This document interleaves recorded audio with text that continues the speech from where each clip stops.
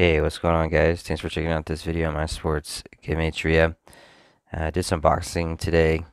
Um, Last time I did boxing went 0-1, so I wanted to make up for that, get back on a winning streak. Made two picks today. I picked Fabio Turchi and Roman Gonzalez. This fight took place in Milan, Italy. This one down here in Mexico City. But I picked him for a specific reason, which I would call my Hebrew coincidence.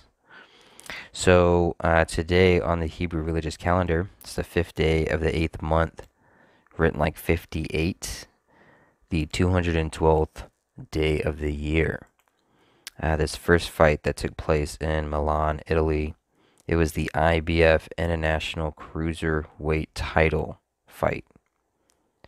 That whole phrase there, IBF International Cruiserweight title, sums to 212, it being the 212th day of the Hebrew religious year. The winner of that fight, his name is Fabio Turchi. I might be pronouncing that wrong. His name sums to 58. It was the fifth day of the eighth month on the Hebrew religious 58, the 212th day. So the fighter whose name summed to 58 got the belt. That equals to 212.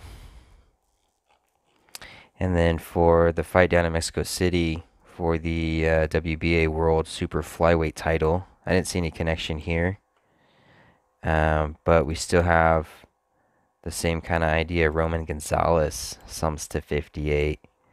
And he went ahead and won on the 5th day of the 8th month on the Hebrew religious, like 58.